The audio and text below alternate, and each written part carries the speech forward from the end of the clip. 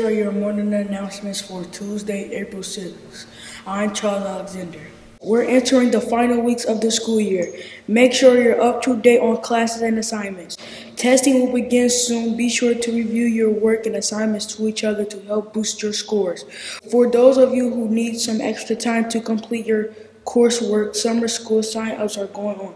Dampe is starting an after-school program this month. Thursday, Dampe is open donuts with debonair dads. Make sure your dad stop by.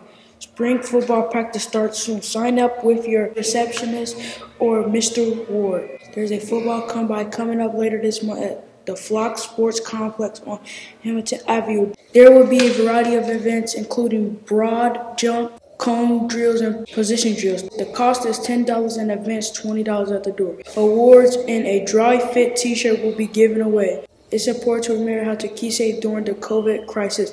Remember, wear a mask while in school. School remains open Monday through Thursday. Closed on Friday for deep cleaning at all locations.